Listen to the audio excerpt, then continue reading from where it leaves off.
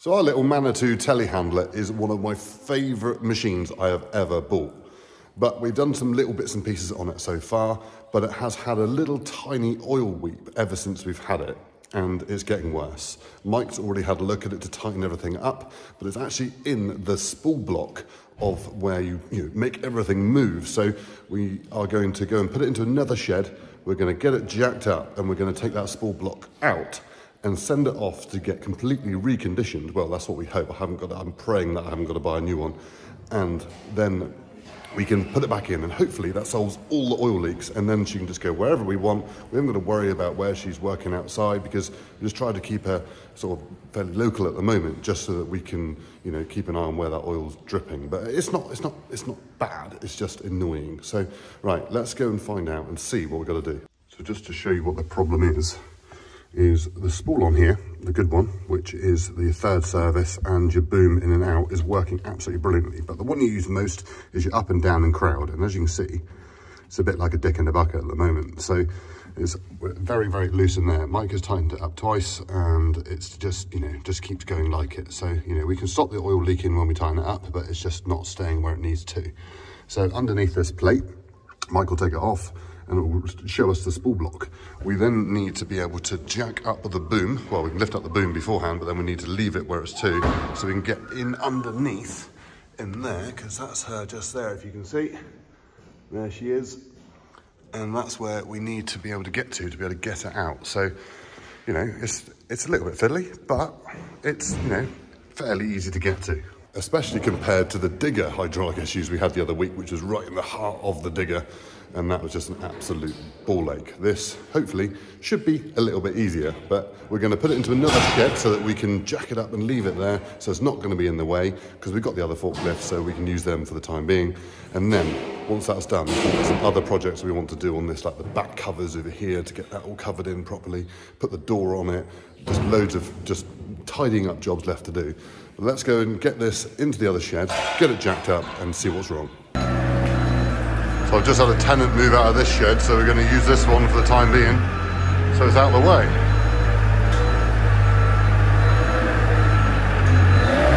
There she is.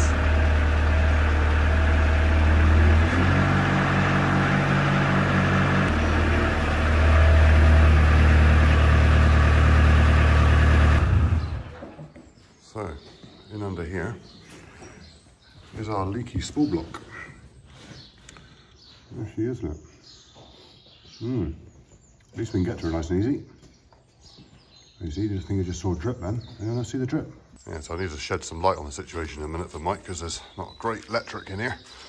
But now this tenant's moved out, it's quite a nice little building, really. Got a little garage here, and then more of a sort of a workshop-y area / office area in here. Even been left her wireless. Wonder if that works. It's even got a viewing gallery. Got a window trailer. Look at that. Old Mole Valley Farmer sticker from many moons ago. Hey, Ollie, where's the rats? Rats! Rolly, where rats? Back here. Right here. Where the rats? Where's him, boy? Hey, come here. Right, so Mike's got his prop in here to obviously support everything and keep everything safe, which is ideal. It's got the pack out light to shed a bit of, a bit more on the situation. And Mike just pointed out that someone's been in here before, because they've put the coloured cable ties on it to match up for which pipe goes where. So, well, that's going to save a minute or two, just to be able to identify them. What do you make of it, Mike? Well, I'm in the dry. Yeah. So got a bit of light. yeah. What's the plan of action now? Well, as you explained, I already propped it up, let the pressures off. Take the panel off inside so I can gain a bit of access there. And then, as you can see, he's dripping off the block. Just one drip went down then. Yeah. And make sure all those lovely little markers that they've got on there relate properly to where they should do. And if not, we'll make our own marks, and then on do your pipe work, making sure it's really relieving the pressure as it's go. Yeah. And then block out and go from there. And do you reckon it's salvageable, or reckon it's reconditionable? Oh, I would imagine so. It's all there fairly solid. It's only the internals, isn't it? Do just wonder why they've already been in there already once. You don't reckon that's not from factory then? You wouldn't get that? The coloured... No, I haven't got there too close yet, but it looks... I would expect the factory ones to at least cut the tails off the cable ties. Oh yeah, good shout. Right, so I'm going to leave Mike to undo his pipes and remove the block, and then we'll get the block down on the bench and have a look at it a little bit closer to see where the problems lie, and then work out where we're going to send it to get it reconditioned. All right, Mike's up here on his own, so we're going to see if the radio comes to life. A greenfield property, and I want to make sure that the systems the Ministry of Defence have understands that we're dealing with someone. It works, but how well?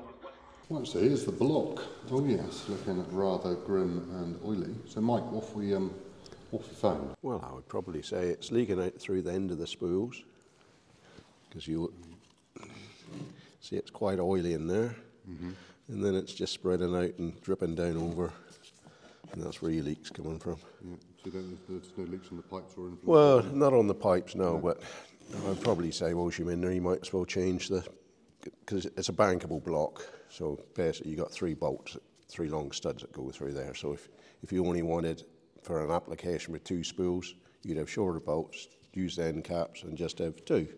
But in between each of these, there'll be some O-rings and some seals of various descriptions. So you might as well change the lot while you're in there. Right, so now we're going to get it sent away so the proper hydraulic people can sort it out. Mike said, to be fair, we could probably do it ourselves, but if a hydraulic company do it, it's then their responsibility that it all works properly, and you get a little bit of a warranty with it then as well. So we should be on to a winner with that. It does look like it's just seals, there's no cracks, no other problems. So yeah, right, let's wait for that to turn back up again, and we'll get it fitted. And if by magic, our valve block is back, and it is all done. Yes, it has been sorted, well, hopefully. And now, I've had it done by a company called Derek Lane & Co, who are based down in Newton Abbot in Devon. I've got a bit of a funny story about it, really. So after we took the block out of the Manitou the other day, I went in on the old Google machine to find someone to be able to repair it, because I wasn't aware of anyone, so I thought, type into Google hydraulic valve repair place. Anyway, comes up with the company, thought, cool, right, let's give them a call. Give them a call. And I'll be honest, her English wasn't brilliant, and our conversation didn't go overly well. And then she started saying, well, if we can't fix it in the UK, we can send it to the States to be repaired. And I thought, wow, this is getting a bit overcomplicated. And I thought, it's just a simple valve block, well, reasonably simple valve block to be able to repair. Of course, they can do it in the UK. So if there's a company, I'm not going to mention names, but if that company is listening, you never know. Train your staff, because she didn't have a bloody clue, not a cuckoo what was going on. Anyway, so I thought I'd change my search and put Devon at the end of it, because that's where we are. And a company Newton Abbot came up on the Google machine. So I I found the phone number, gave him the ring, a chap called Daniel answered the phone. He said, that's right, James, yeah, no problem at all. I'll put you through to Graham in the workshop. Now, I love it when someone says Graham in the workshop, because I used to have a Graham in my workshop, and that always went swimmingly well. Miss Graham to bits, absolutely amazing. And then, so Graham came through the phone, talked him through it, he went, yeah, James, not a problem, absolutely fine. He goes, whereabouts are you? So I told him where you were. He goes, oh, I only live 5 miles down the road. Tell you what, I'll pick it up tomorrow morning. So this was only last week. And he came in on the Friday morning, picked it up, had a nice chat, really nice guy, really nice company, and he ended up then dropping it back on this Tuesday morning. So it was only away for like 4 days, and that was including the weekend. So amazing company.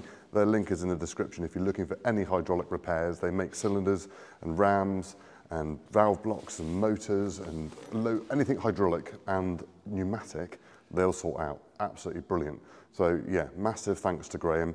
Awesome guy, really helpful, and exactly the guy you want to know. So yeah, use Derek Lane & Co, which I do believe their company name is changing. So, but I expect the Derek Lane link below will still take you to their new company name when that changes. Anyway, let's get this valve block back in the Manitou, and then we can, well, hopefully it works. And then we can thank Graham again. Right, let's do it. Oh, good news, Mike. Your cable ties are still on the inlet, so you know which pipe goes where. Yeah, I didn't put they on anyway, so somebody been in there before.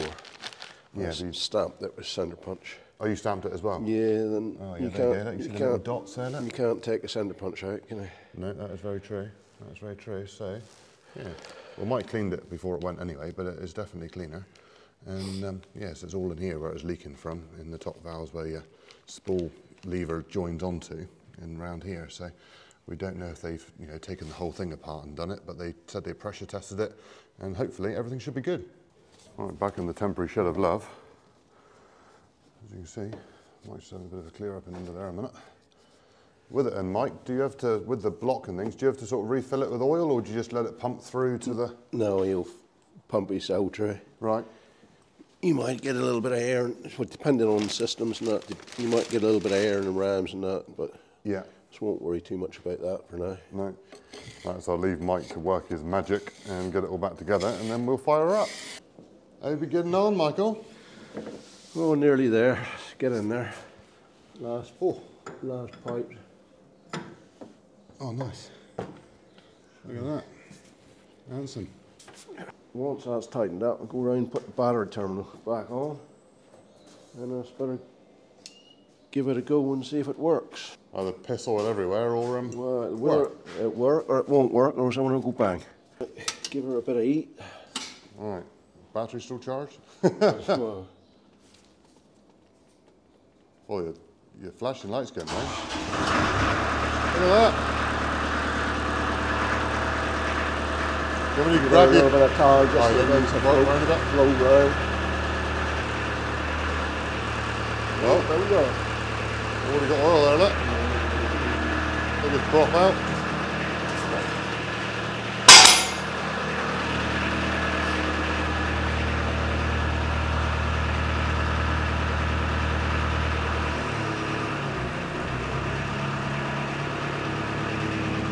That's working.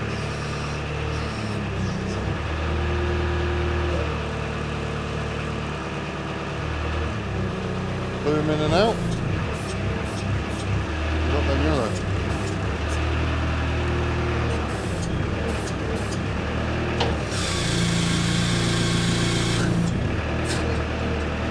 I can't see any oil pissing out anyway.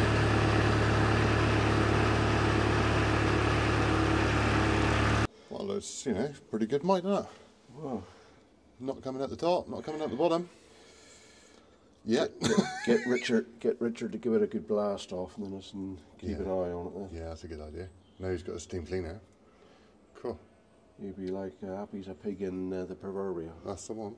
So good news, the Manitou is no longer going to be weeing itself on the floor like that down there. So all oil is hopefully sorted now. Still got a few bits to do with the engine. We need to service it at some point. Otherwise, well happy. Proper job. Thank you very much to Graham, and the link for them is in the description below. And as always, Magic Mike has done a superb job on getting that sorted. So anyway, we'll see you in the next one. Cheerio, bye.